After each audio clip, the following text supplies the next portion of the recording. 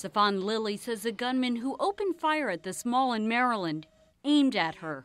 The shooter looked straight at me from the second floor level and shot first time. I ducked. The plaster on the wall came all over me. I moved my niece out the way. Lilly says the gunman looked young and was shooting randomly. Lauren Stapleton heard the shots and then a heavy thud. They fell to the ground. I didn't know if I should go over and try something, but I didn't want to get hurt.